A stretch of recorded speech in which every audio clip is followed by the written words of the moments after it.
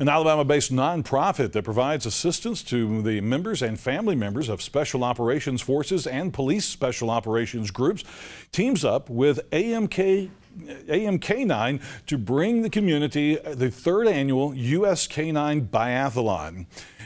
Canine partnered with First Foundation and held the event at the Canine 320-acre facility in Anniston. It was an event that featured more than 15 purpose-built obstacles over varied terrain, including forest, sand, and water.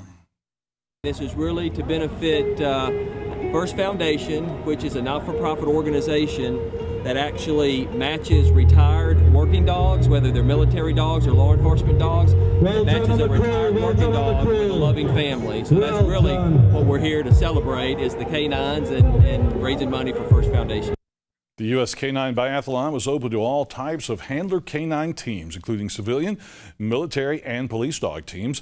Top scorers were presented with an award. The event also included professional bite work demonstrations and a barbecue.